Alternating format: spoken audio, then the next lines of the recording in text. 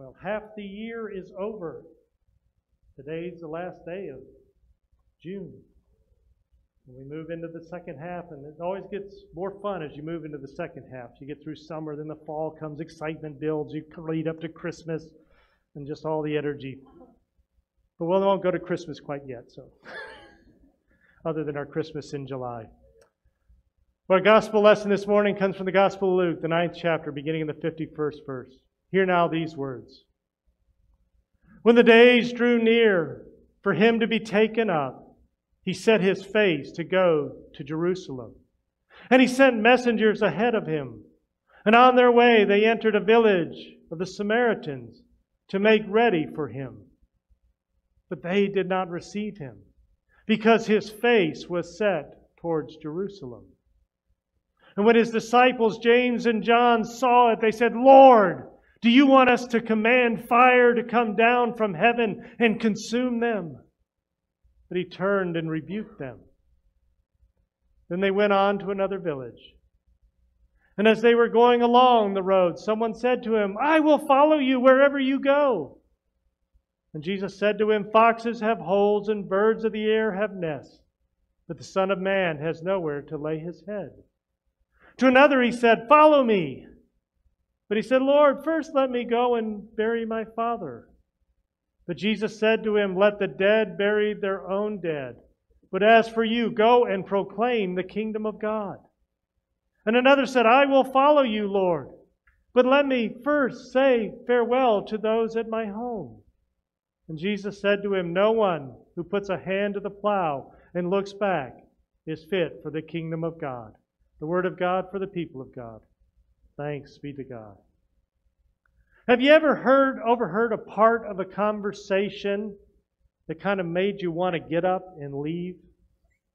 That you overheard something and don't have all the story? Well, a few years ago, the Lexington Herald-Ledger of Lexington, Kentucky, published a short list of classic conversation stoppers. If you overheard these phrases, I think the urge to get up and move would be overwhelming. One of them, for example, what would you do if you heard this? Contagious. Contagious, I asked the doctor, and he says back, yes, really contagious.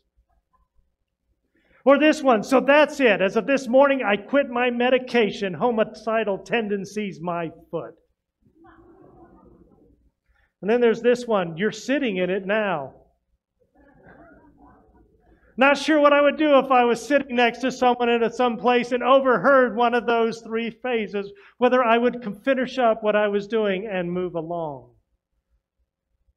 Well, our gospel lesson this morning is a short section that Luke inserts about Jesus on the move. And the overriding question from this passage is, will you go where Jesus is going? As our whole lives, Jesus is calling us to follow Him and to go where He is. And it's not usually a geographic movement, although sometimes it is to relocate. But for most of us, when Jesus calls us to follow Him and go where He has, it's doing it in our own community, but in a way that we never saw before. And very often when we hear that call to come, we struggle with that response. But Lord, there's something else going on. Where we're kind of, I see where you're calling me and it scares me. Or I don't like those people. See, that was the problem in this first instance. In the first instance, Luke, we see that Jesus is passing through Samaria, from Galilee to Jerusalem. And He has His face set on going to Jerusalem. And we know that the Samaritans and the Jews don't like each other. And so when Jesus sends His disciples ahead of Him to kind of get everything ready in a city, they see, no, He's just stopping here on His way to Jerusalem. We aren't going to help you go to Jerusalem. We don't like that place. We don't like that people. And so they don't want to be a part of Jesus' journey.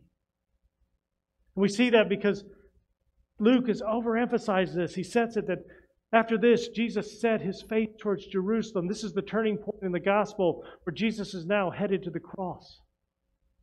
And see, that's the other thing where we don't really like to follow Jesus because He's headed to the cross. He's taking us to our own cross to pick it up and to follow Him. And that can get scary sometimes. And we don't respond to God's call because the place Jesus calls us to, we just don't like it. Why would anyone put themselves in that condition willingly? Marilyn's father was a pastor. He was a second career pastor. He went in when he was about 40, decided to go back to school like I did, and he served churches in Texas and Kansas and Florida. Well, when Marilyn was in about ninth grade, is that ninth grade right? When you moved from Kansas, I got to remember these things, a long time ago. The family moved from Kansas to Florida. And his father agreed to take a church that was known as a clergy killer church. We have those terminology for some congregations. Pastors, oh, they're clergy killers. And people said, why are you going there? Why are you going to that church? Marilyn's dad had two reasons. One, he had taken Marilyn's mom away from Florida and her family. Marilyn's mom is a Florida native. She was born here in Florida, up there in Lottie, but she moved to the big town of whatever's down from Lottie. No, she was Stark. That's right, the big town of Stark when she was 3. I'll talk about this. Huh? Yeah, this is their big prison. He said that was one reason. He wanted to move and get her back close to the family. But the other thing, he says, I think I can help this church to get over their ways, to be an effective church. And Marilyn's mom and her dad were double tithers. This is how much they believed in trusting God. They gave 20% of their income to God. Marilyn and I haven't quite gotten there yet. But they did this. And so they got there, and he was working this church. And when he turned 62, see, this was the disciples of Christ. They're a called church. They're not appointed like we are. When he turned 62, a group of the church got together and said, we want a younger pastor. And there was a move to out him, and he could have fought it, but he decided not to fight it. And so he left willingly, and at the age of 62, 3 years before when he wanted to retire, he was put out of his job. And so for the next 3 years, he did interims around there, and he tried to go all over the country just to get to his retirement. And when you look at a call like that on his life, why would you go to a place that will hurt you like that? But the real hurt and the call came about 4 years later. See, the pastor they retired, and the younger pastor spent all their money and got them in horrible financial trouble. And so the church came back to Marilyn's dad about 4 years later and said, will you come back and be our pastor at half your salary you were before? You ask the average person, they say, why would you do that? But Marilyn's dad knew that he was called to do that, and he went. And he brought them back life again and built them up. That's interesting. This is exactly what happened to John Calvin. All those Calvinists out there are following that. In 1536, the reformer William Farel recruited him to come to Geneva, Switzerland to pastor St. Peter's Church. In Calvary, he was kind of a sickly man, and he just wanted to go off to Strasbourg and just be a quiet scholar. But when he got this request to go to this pastor, he says, okay, if you need me, I will go there. And he went and served it. And 2 years later, the city council people were so upset with him. The church leaders were so upset with him, they drove him out. And so he went back to Strasbourg, whatever, to be a quiet scholar.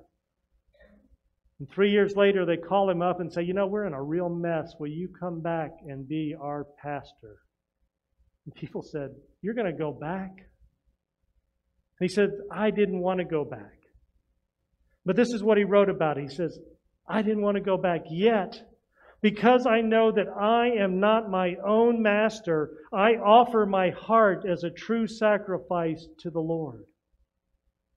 See, we struggle to go with Christ, to go where He's going, because it doesn't seem like a good place sometimes.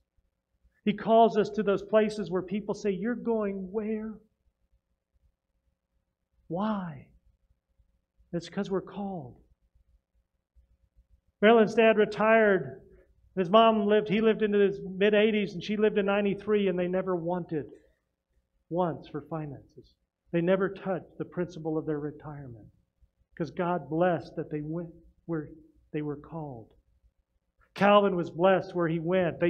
People still study his writings and teachings today because he went where he was called. And this incident became the motto of Calvin's life. His emblem would include a hand holding out a heart to God with the inscription Prompte et sincere, which means promptly and sincerely. Promptly and sincerely, Calvin answered a call to a difficult task. And that's what God calls us sometimes, to follow Him, something that looks difficult. But He gives us the strength and the power to get through it and to bless us. And then we see that Luke has these 3 quick encounters with people who come to Christ, or Christ calls them to follow Him, and it appears like they don't go. We never know if they really went or not. We are left hanging. Did the people say yes even after what Jesus said? We're kind of hung there. And this first one's kind of a strange response. God comes up, I want to go with you, Jesus. And Jesus doesn't say, great, I'm glad to have you on board. No, He says, some animals have a place to live, but I ain't got a place to put my head down. And you'd be like, what are you talking about? What are you talking? I want to follow you, and you give me this cryptic thing. But what Jesus was trying to tell him, are you willing to be unsettled?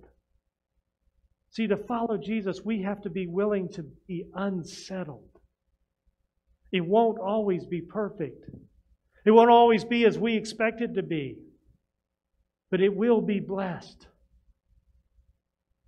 It will be blessed. Are we willing to be unsettled? As I said, thankfully, when God calls us to follow Him, it isn't always about leaving home. But sometimes it is. In the Methodist Church, when you're called to be a pastor here, you're called to be an itinerant pastor. And that means you go to the churches where you're called to go. And I can tell you that's kind of unsettling. It's unsettling for the churches. Y'all, we're getting a new pastor. What's that going to be like? Is it going to be weirdo? Well, it's also unsettling for the pastors. Marilyn and I go where we call. We pack up and move. We go live in a house we didn't pick out. And for me, it's very unsettling because I have a learning disability. I was diagnosed with this learning disability when I was in kindergarten. And they said, I should be put in this program to overcome it. And my parents said, well, we don't have that kind of money, so we'll just pray for him that he'll turn out all right. And I've learned over the years that I'm dyslexic and I have trouble memory. And one of the worst things I have that's unsettling to go to a new church is I am one of the most horrible people in remembering names. I know I'm going to irritate people because I'm going to get your name wrong. To tell you how bad I am about remembering names, I'm going to confess one of my deepest shames. I have gone to at least five different homes to visit somebody. Now, if you're going to home, you should know who you're going to visit to, right? You look it up, you see their address, you spend time visiting them, and when I go to pray when I leave, I use somebody else's name. Talk about unsettled and embarrassing. And I know over the years I've hurt people because I didn't remember their name right away. My mom used to say, he's a slow learner, but once he learns it, he gets it down. But names it struggles me. But what I do know in following Jesus and being unsettled, that He's led Marilyn and me to places we would have never gone, to meet people we would have never met, to be blessed in ways we would have never been blessed if we didn't go. And that's the way it is with Jesus, what He's saying. Are you willing to be unsettled? But in your unsettlement, I will find you blessings. And I've seen this over and over in church that people go, well, I'm really not sure I want to do this ministry or if I want to go on that mission trip. But when they do it and they meet the people, they go, wow, that was so exciting. I was so blessed to do it. And you're trying to tell them, I was trying to tell you that up front. You were all scared because you were nervous, not sure where you were going to go. And at the end of it, you're blessed. That's what Jesus does when we follow Him. And the next two encounters by Christ deal with the excuses we make. And the excuses don't seem to be bad excuses. They seem to be very relevant ones. I got to go bury my dad. Now, most scholars believe that his dad was not dying or yet. It was just, I have to go and be obedient to my dad, and when I fulfill that obligation, I will follow you. And the other one simply says, let me go say goodbye to my folks. And Jesus gives him another quip, if you can't plow a straight line while you're looking backwards. And I think Jesus says each has a problem. Are we willing to let go to follow Jesus? See, Luke is also contrasting this to the calling of Peter, James, and John that we find in Luke chapter 5, which reads, when Simon Peter saw this, he fell at his knees and said, "Go away from me, Lord, I'm a sinful man." For he and all his companions were astonished at the catch of fish they had just taken. And so were James and John, the sons of Zebedee, Simon's partners. But then Jesus said to Simon, "Don't be afraid. From now on you will catch men." So they pulled their boats up on the shore and left everything and followed him immediately. We see that with Peter, James, and John, they simply left all behind. They didn't say goodbye to their dad. It's like, "Dad, here are the boats. There, you'll find them, I'm sure. We're gone." Now, it doesn't mean they left their family entirely, that they never saw them again. We know that Peter was in the house of his mother-in-law. That's how we know Peter's married. Because he went to visit him. His mother-in-law was sick, so he healed her so she could fix some food for them to eat.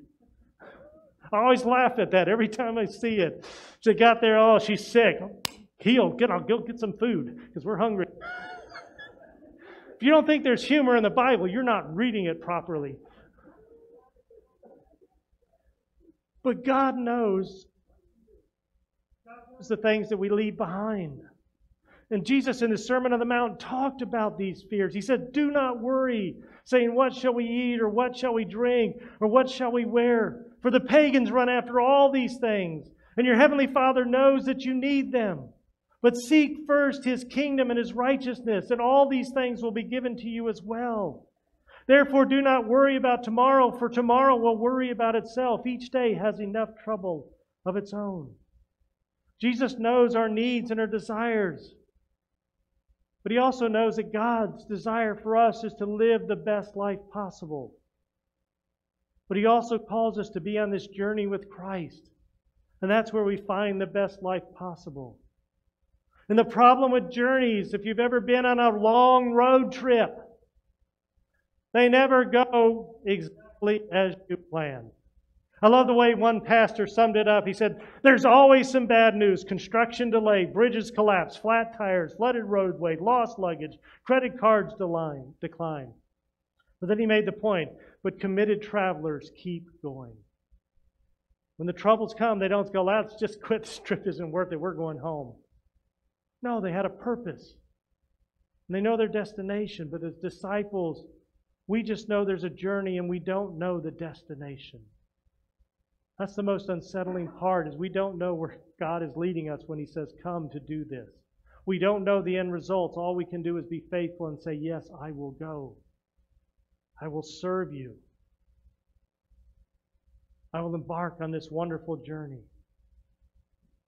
And the thing we have to remember when we go on this journey with Christ, it is always going to lead us into meeting some very lonely, hurting people. Because I found that if you want to be where Jesus is, go where the hurting people live. Go to the smelly places. Go to the dirty places, because Jesus is already at work there talking to those people, and He's calling us to join with Him. See, Jesus asked a simple question our whole life: will you follow me? And He hopes we will say yes. He is not going to force you. It's a free choice we make. But if you say yes, the one thing Jesus says you will find is life. Life eternal. Life with complete peace. A life of joy, even when the world says you shouldn't be enjoying it. Let us pray. Well, gracious Heavenly Father, we do thank You for so many blessings. We thank You for Your love, Your grace, and Your peace. Lord, we thank You that You call us to this wonderful journey. That You call us to follow You, to go with You wherever You lead us, even to the cross. Even to places where we're uncomfortable and unsettled. Because, Lord, when we follow You, You also tell us that we will find joy there. We will find peace. We will find life. And we will find strength to get through each day. So Lord, give us that power, that strength to follow you, to love you as you love us, to love others. Help us to serve as you served us. We pray this in your Son's most precious holy name. Amen.